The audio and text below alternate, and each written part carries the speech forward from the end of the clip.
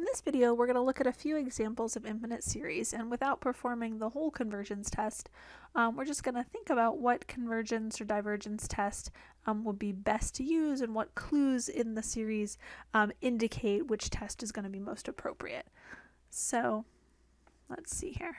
This should say convergence / divergence.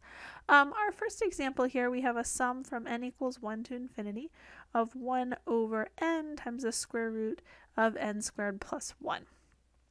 So I notice that this is not a p-series or a geometric series, but it is made up of powers of n. So that indicates to me that I should try a comparison test. Probably the limit comparison test is going to be easier. So here I want to use limit comparison test. And I want to compare to the sum from n equals 1 to infinity of 1 over, and I notice that the highest power of n in my denominator is going to be made up of n and the square root of n squared. Okay, so just for thinking about what to compare it to, we ignore constants, we're just sort of interested in the highest power of n. So notice that that would mean that I should compare this to 1 over n squared. Okay, so the clues here were that this was made up of powers of n, and then I determine what to compare it to by looking at, in this case, just what my highest power of n in the denominator is. Okay, since I have multiple powers here, I have to multiply the n times the square root of n squared here to get what the overall highest power of n in the denominator is. Okay, so what about this next example? So I'll just kind of write down here, this is powers of n that are involved. Here I have a sum from n equals 1 to infinity of n over n plus 1 to the 2n squared. So here I do have terms raised to not just n, but 2n squared, but because everything is being raised to this function of n, I'm going to think about using the root test. So notice that would involve me looking at the limit as n goes to infinity of n over n plus 1 to the 2n squared to the 1 over n. Okay, I don't need the absolute value bars here because these terms are always positive. So notice that that will result in the limit as n goes to infinity of n over n plus 1. This will be 2n squared to the 1 over n, which means I would multiply those, or I'd have 2n squared over n, so that'll end up being to the 2n power. So notice that as n goes to infinity, n over n plus 1 would be going to 1, and 2n would be going to infinity. So notice that this is a 1 to the infinity indeterminate form. Okay, so that will require several steps to take that limit. So see separate video on this example to remind you how to handle those 1 to the infinity type forms that sometimes arise in ratio and root test problems. Okay, but having this raised to this 2n squared power is what's indicating to us that we should try the root test. So what about this next? Let's see separate video on that example. Here in example 3, I have a sum from n equals 1 to infinity of negative 1 to the n times n over n squared plus 2. Okay, so I do have something that's not all positive terms here. This is not strictly a p-series. I guess you could say it's similar to a p-series, but the fact that I have this negative 1 to the n here out in front indicates that this is an alternating series. So as soon as I see something with that negative 1 to the n, I'm going to think about trying the alternating series test as long as my bn part does seem to be going to 0. So notice that this is an alternating series with bn equals n over n squared plus 2. Okay. Well, notice that the limit as n goes to infinity of n over n squared plus 2 would be equal to a limit as n goes to infinity after dividing my numerator and denominator by this highest power of n that I have in the denominator, n squared. I'm going to have 1 over n over 1 plus 2 over n squared, so this is going to be equal to 0. And then I'd have left to show that bn plus 1 is less than or equal to bn. Okay, so we're not going through all of the details of these tests here. We're just sort of seeing what our procedure is going to look like, and what clues told us that that was going to be an appropriate test to use. So seeing this -1 to the n here does tell me this is alternating, and it seems like the alternating series test is probably going to work out for us, but we will need some additional work here to show that the bn plus 1 is less than or equal to bn. So what about this next example? I have a sum from n equals 1 to infinity of -1 to the n times n over n plus 2. So this is an alternating series because I do have that -1 to the n here. But notice that my bn's here, okay, which are nice and positive, are those actually going to 0? Well, the limit as n goes to infinity of n over n plus 2 is going to be equal to 1, okay? So we can't use the alternating series test, okay? But getting the limit of those terms being something other than 0 indicates that we should try the divergence test. Okay, so notice that the limit as n goes to infinity of my terms themselves, -1 to the n times n over n plus 2, that limit is not going to exist because it's going to be oscillating between 1 and -1. Okay, so this -1 to the n here means that I'm either going to have an n over n plus 2 type term or a negative n over n plus 2 type term. It's going to alternate back and forth. So the terms themselves are definitely not going to 0. They're going to either 1 or -1 alternately. Okay, so because that limit doesn't exist, the series is going to diverge by the divergence test. Okay, so sometimes you can see something that is alternating, but in the end, maybe you can't use the alternating series test. So we try another test. In this case, the divergence test will be helpful. Okay, you could have looked at this right away and realized this n over n plus 2 isn't going to 0 and gone right away and tried the divergence test. Okay, so what about this next example? I have a sum from n equals 1 to infinity of n squared times e to the -n cubed. So my first thought in looking at this series is to realize that it wouldn't be too bad to use the integral test. Okay, so my thoughts on why to use the integral test here is because I see that f of x would be equal to x squared e to the -x cubed, and I realize I could use a u substitution to integrate 1 to the infinity of x squared e to the -x cubed dx. Okay, would use u sub. Okay, I also notice that f of x here is positive for x greater than or equal to 1. It's also continuous for x greater than or equal to 1. And I'd have to do a little work to show f of x is decreasing, but it seems reasonable that it probably is. Okay, so just my first thoughts when I look at this is, oh, I could integrate that. That's not too bad to integrate. Now the question is, do we have any other options? Because usually the integral test is going to be kind of our last choice because there are so many steps involved.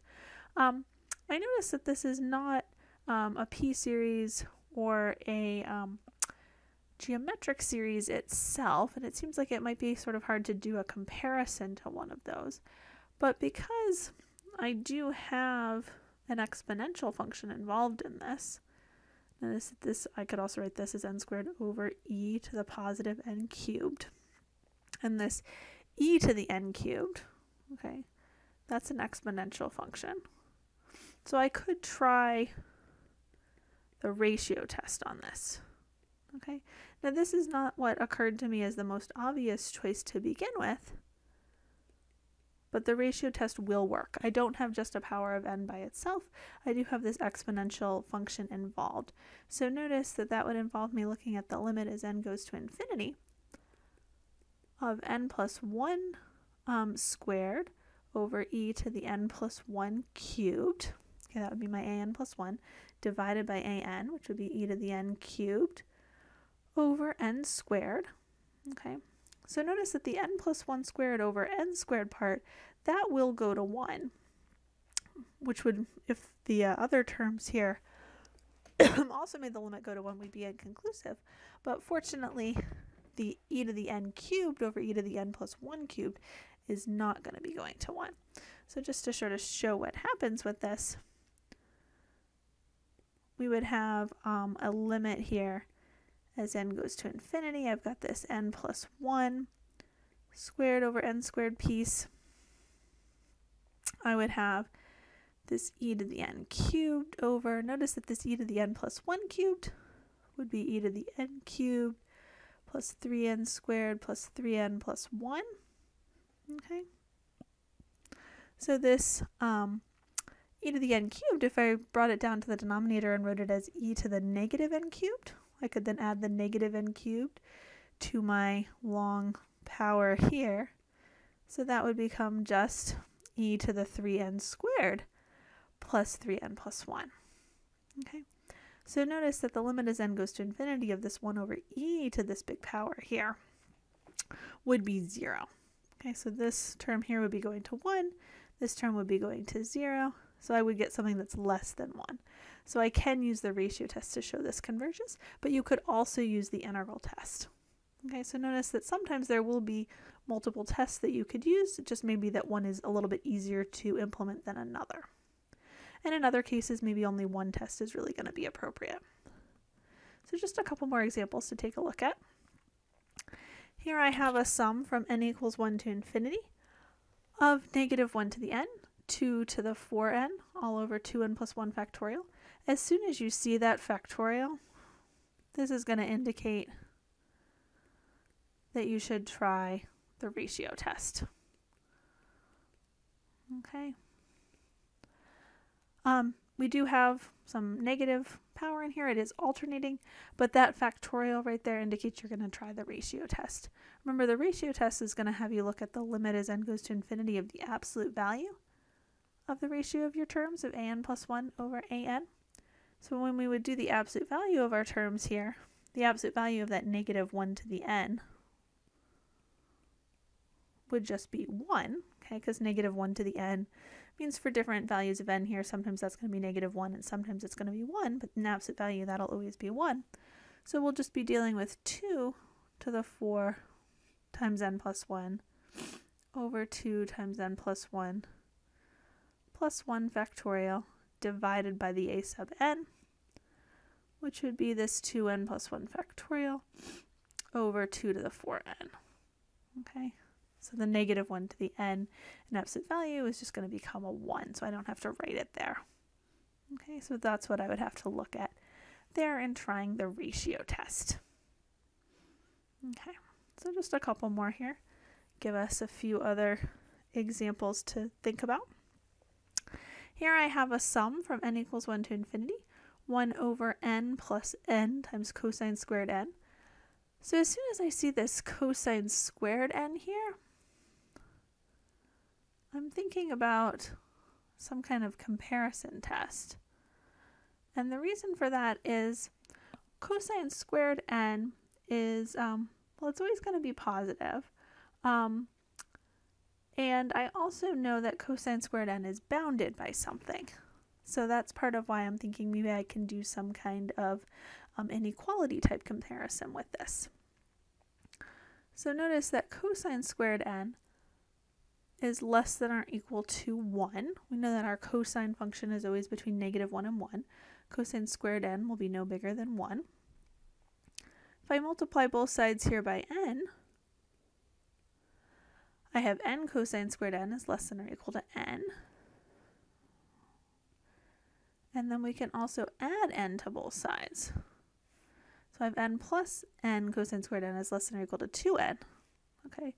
Now if I look at the reciprocal, we have 1 over n plus n cosine squared n is greater than or equal to 1 over 2n.